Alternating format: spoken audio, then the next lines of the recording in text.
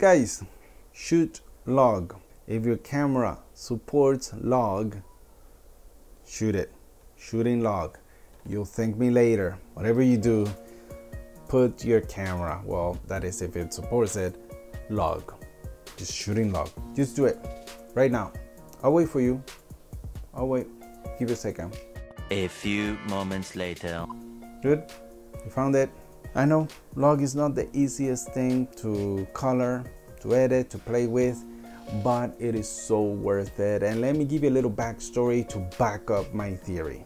One day, I just had literally one day, 1 hour to head out to a far garden to shoot the Japanese irises that were coming to an end. The season is finishing right now, so they're probably all withering and dead, lifeless. So I only had 1 hour to shoot them. And I decided to just shoot in log. I wanted to play around some more with log. When I came home, imported the footage, and I had to work. That's why I had 1 hour to shoot. So after work, open up Davinci, check out my footage, and to my unpleasant and panicky surprise, everything was purple, like blue, purple. It's like someone took some blue dye and just slapped it on my, splashed it on my face, and all I could see is just blue. Imagine putting blue gel film on your glasses and you look through that. That's what I saw in Davinci. Everything was blue. Fortunately, I did shoot everything in log. So playing around with the contrast, with the temp and the tint, I was able to get my white balance fixed. So that's the great news. So the moral of the story is just shoot log, and better yet, make sure you got your camera settings before you shoot. I have forgotten the settings from my last shoot, which I was shooting in low light, complete darkness, and I had my white balance, I think it was like a 3200, something like that. It was like 3000 Kelvins, I don't know what it was. It was just cool enough that it turned everything into blue in the daytime. So guys, just make sure you got your settings straight, but also try log, just do it.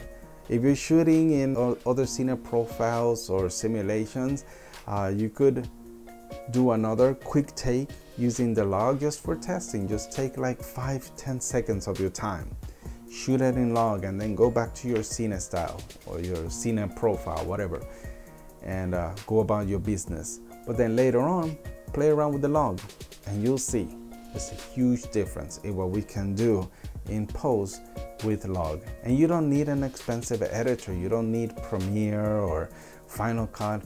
iMovie does a great job with F-Log, Sony log, any log, it doesn't matter. You still can play with contrast, saturation, and your temps and tints. So yeah, you don't need an expensive editor to play with it. So give it a test, give it a swirl.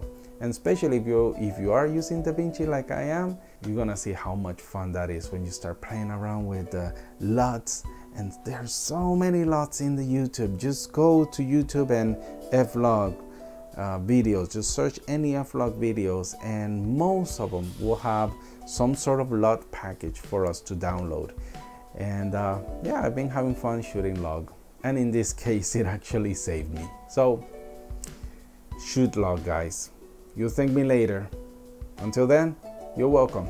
And if you approve of this message, smash, hit, kick, click, do whatever you want with that like button, or the dislike button will work just as well, I think, or it might be broken, so you probably only have one option to just hit the like one. So go ahead and just hit that one. Yeah, it'll help me out a lot.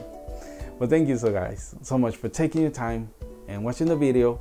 See you guys on the next one. Peace.